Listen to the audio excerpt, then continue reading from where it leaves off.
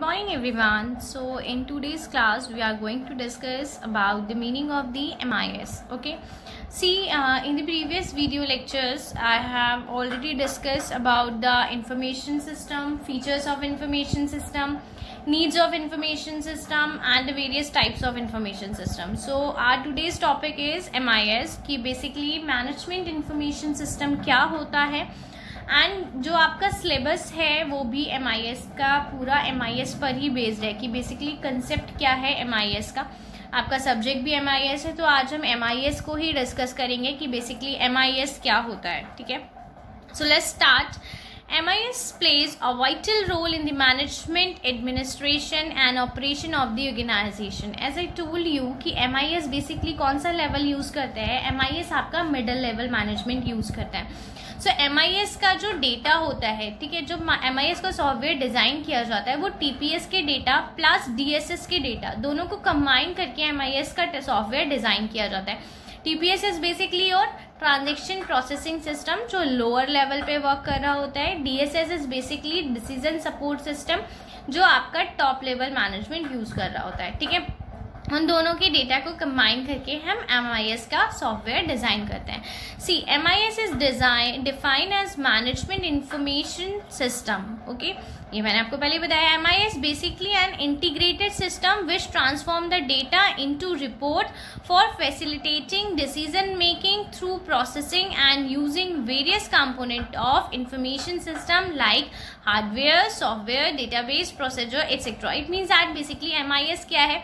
MIS आपका एक integrated management system है जो आपके डेटा को ट्रांसफॉर्म करता है किस में? आउटपुट यानी रिपोर्ट्स में, और जो रिपोर्ट्स आपकी जितने भी बिजनेस होते हैं उनकी डिसीजन मेकिंग में काम आती हैं। ठीक है, सो आपकी जो भी रिपोर्ट्स जनरेट होके आती हैं ये फैसिलिटेट करती हैं आपकी डिसीजन मेकिंग प्रोसेस को। ठीक है, एंड इस प्रोसेसिंग में वो किस किस कंपोनेंट का यूज करता है? इस प्रोसेस में वो इंफॉर्मेशन सिस्टम के जितने भी कंपोनेंट्स होते हैं लाइक आपका हार्डवेयर, सॉफ्टवेयर, डेटाबेस, प्रोसीजर, इन सारे कंपोनेंट्स का यूज करता है। सी देखो, अगर मैं MIS की बात करूँ तो management information system basically a part of information system, एक ऐसा इंफॉर्मेशन सिस्टम डिजाइन किया गया है जो आपके मिडिल लेवल मैनेजमेंट को सपोर्ट कर रहा है। तो ऑब्वियसली बात है the components are basically same as the information system, just because जो कंपोनेंट आपके इंफॉर्मेशन सिस्टम में यूज हो रहे थे वही कंपोनेंट आपके MIS में यूज हो रहे हैं। ओके, अच्छा, अगर मैं MIS को और ज्यादा डिटेल में एक्सप्लेन करूँ सो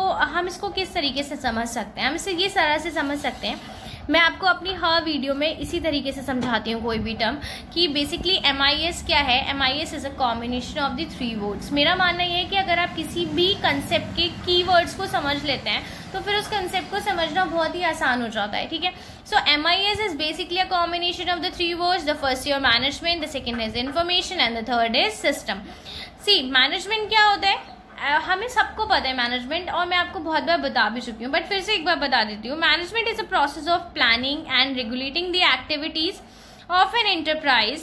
It is commonly used to cover the formulation of policies, its execution, designing of the organization and its employment. Basically आपका मैनेजमेंट वो प्रोसेस होती है जो ऑर्गेनाइजेशन को प्लानिंग में हेल्प करता है। आपकी ऑर्गेनाइजेशन में कौन सी चीज़ें किस तरीके से पॉलिसीज फॉर्मुलेट की जाएंगी इन सब में डील करता है। आपकी ऑर्गेनाइजेशन में रिसोर्सेज को किस तरीके से मैनेज करना है इस चीज़ से डील करता है। तो अगर एक सिंपल सी डेफिनेशन है मैनेजमेंट की दी जाती है तो वो यही दी जाती है, management is basically to manage the things tactfully, कि आप अपनी चीज़ों को टेकफुली कितने अच्छे से मैनेज करते हो, that is management. Okay, information की मैं बात करती हूँ तो व्हाट इज इन्फॉर्मेशन?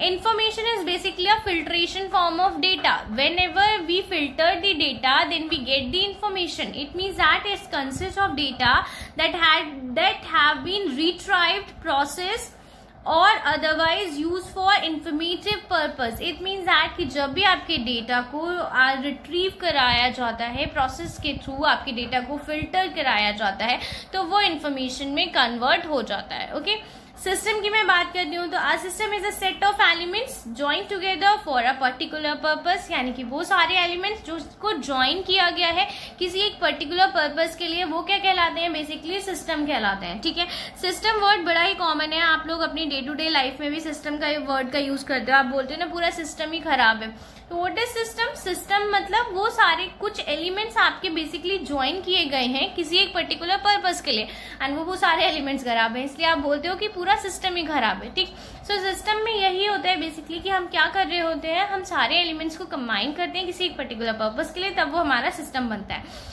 तो MIS क्या हो गया? मैनेजमेंट को इंफॉर्मेशन प्रोवाइड करने के लिए वेरियस एलिमेंट्स को कंबाइन किया जाता है सो दैट आपका मैनेजमेंट डिसीजन मेकिंग प्रोसेस कर सके, यही कहलाता है आपका MIS। ठीक है, आई थिंक यहाँ पे आपको कोई भी डाउट नहीं होना चाहिए। अगर मैं एक डिटेल आपकी डेफिनेशन की बात कर दूं कि MIS की एक हम बुक वाली डेफिनेशन पढ़ लेते हैं, तो it basically therefore MIS which is based on making use of computer for processing and providing information which is related to organisation, यानी कि आपके कंप्यूटर्स का यूज करके डेटा को फिल्टर करा के ऐसी इंफॉर्मेशन प्रोवाइड करना जो आपकी इंफॉर्मेशन ऑर्गेनाइजेशन के लिए यूजफुल है, MIS में काउंट की जाती है। ओके, सो अगर आगे हम MIS को देखें तो basically MIS is a system that help the management in making, carrying out and controlling decision, जो मैनेजमेंट को हेल्प करता है डिसीजन लेने में, उनको बेसिकली रेगुलेट करने में और उनको कंट्रोल करने में कि आप किस तरह से डिसीजंस लेंगे,